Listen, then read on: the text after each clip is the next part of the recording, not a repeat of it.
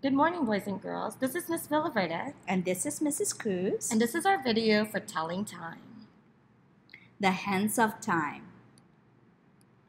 The long hen is the minute hen. The short hen is the hour hen. Now let's look at the hours in time. Count the number on the clock face. This is our clock face. 1, 2, 3, 4, 5, 6, 7, 8, 9, 10, 11, 12. There are only 12 hours on a clock face.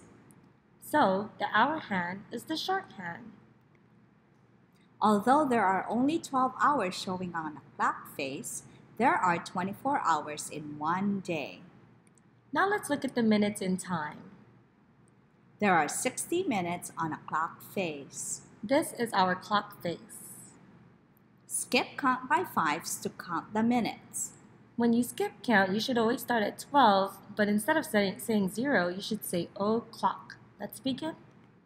5, 10, 15, 20, 25, 30, 35, 40, 45, 50, 55. and o'clock. In this case, the minute hand is the long hand. Now let's tell time.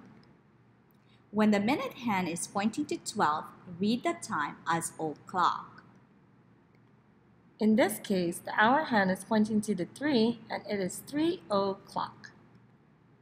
Remember, the long hand is the minute hand. The short hand is the hour hand. There are 12 hours on a clock face. There are 24 hours in one day. There are 60 minutes on a clock face. And you should skip count by 5 to count the minutes on the clock. Enjoy telling time, boys and girls. Have fun!